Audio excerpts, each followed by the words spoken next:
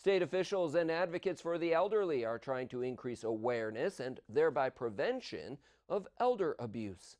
Assemblywoman Donna Lupardo held a news conference Friday at the Broome West Senior Center to announce resources available to seniors and their relatives to help keep them safe.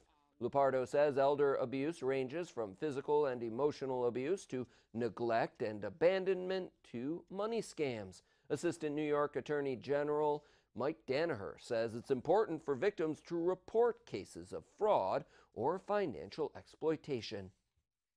I know that in some instances it can be embarrassing. I know in some instances, oh, it wasn't a lot of money.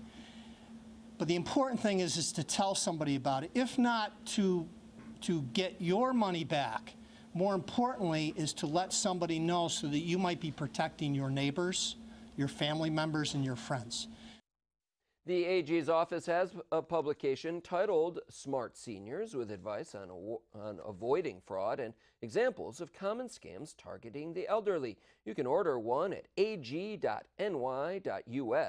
And for information on other resources available in the community, call the Family Abuse Prevention Council at 778-2153.